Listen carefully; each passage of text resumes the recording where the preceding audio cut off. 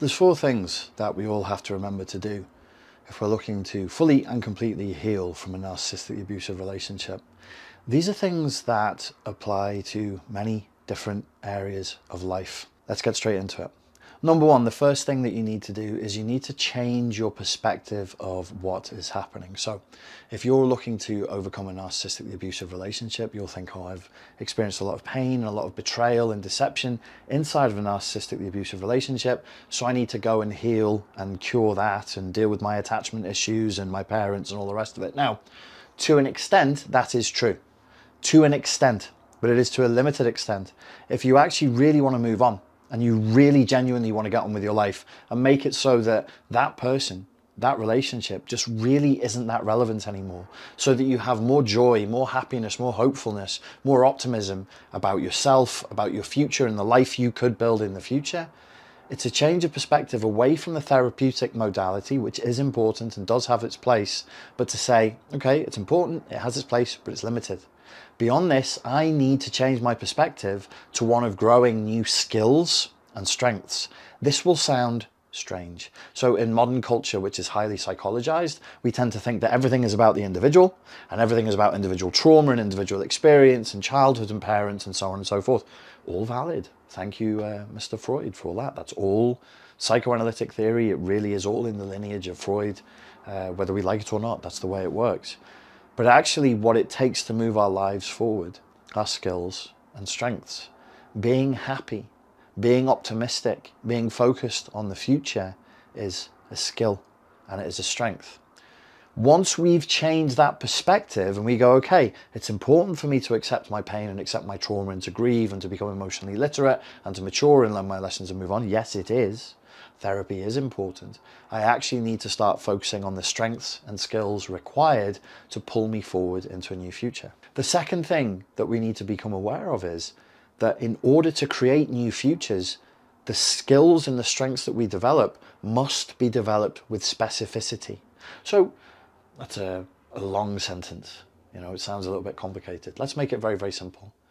If you want happy in future, you must build skill that make happy. You must have the strength that make happy. You want happy, skill happy, strong happy. That's as simple as I can make it. Let's put a little bit of adult prefrontal cortex nuance on that. If you want purpose, let's forget about happiness. As Slavoj Žižek would say, it's a meaningless category. Let's say purpose. You want purpose, you want drive, you want energy, you want inspiration. You want to feel like your life has meaning. There's a bit of Jordan Peterson there as well. You got to give yourself some meaning, bucko. Find the hardest task there is, the greatest burden you can carry, and then burden yourself with it, or whatever our friend from Alberta would say. Something like that. You know, take on the difficult task. Take on the task that requires discipline and strength. And through that, find purpose. And through that, that difficulty, that adversity, develop discipline. And then through that, find meaning. Okay. So another way of saying it would be, I want to live a meaningful, purposeful life. What skills and strengths? What do you mean? Everything that you do well is because of a skill or a strength that you've developed. So we want to live a life of meaning. We want to live a life of purpose. What's the strength that we would need there? Well, robustness. We would need to learn to be resilient.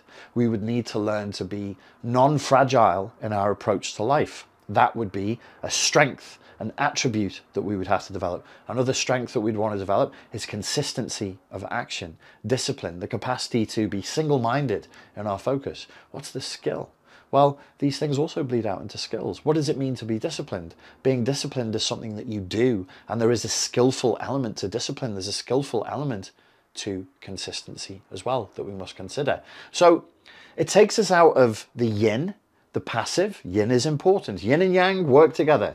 Not enough yin, you have death. Not enough yang, you have death. That's Chinese medicine. No more dynamic movement, no more conflict and push-pull, also death.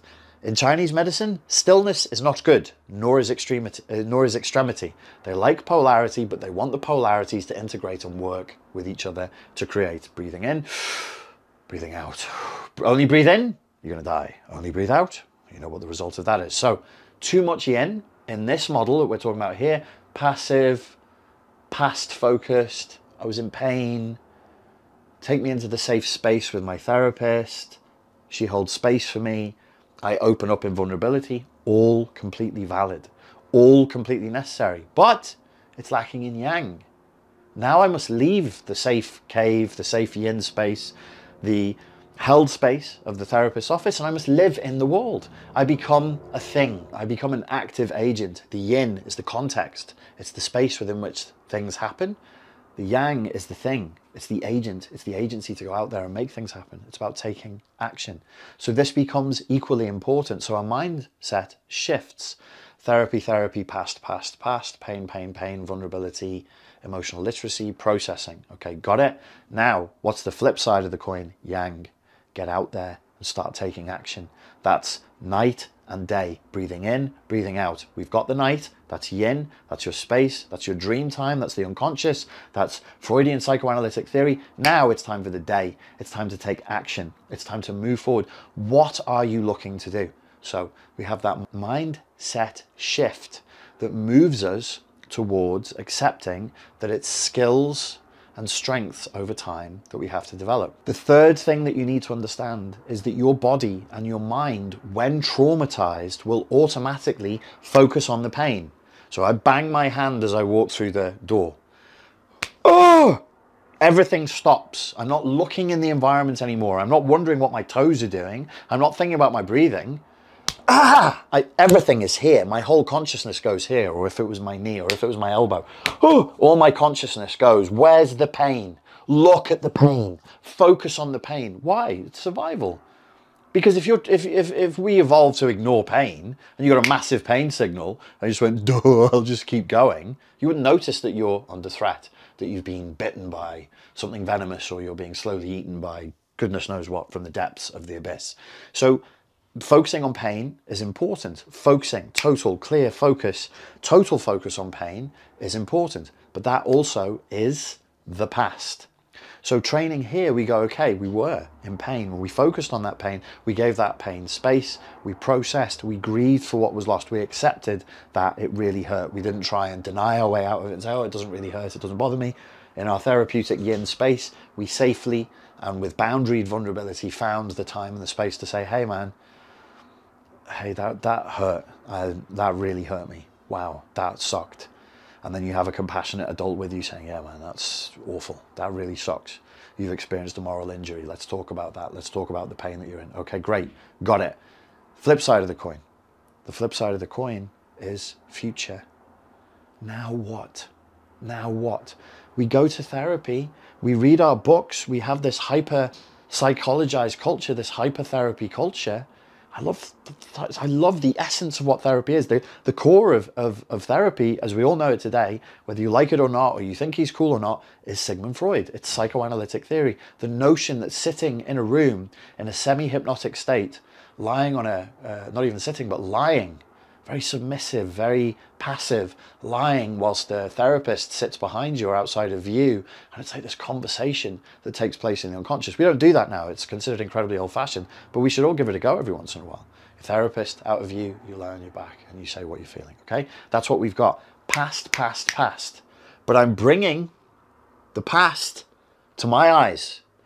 The pain, wrong, wrong, bad, pain, past, wrong, wrong, bad, pain, past.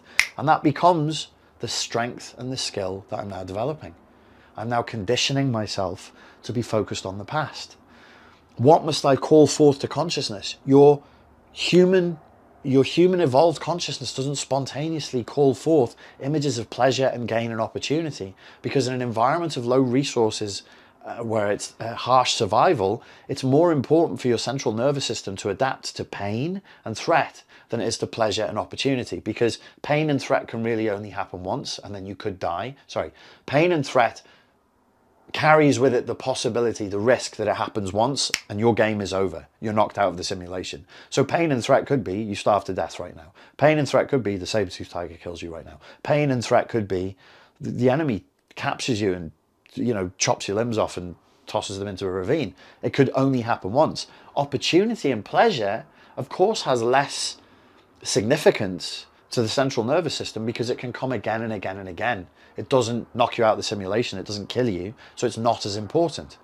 So we have to entrain ourselves to do something that not only is against modern culture, it's against our biological instincts.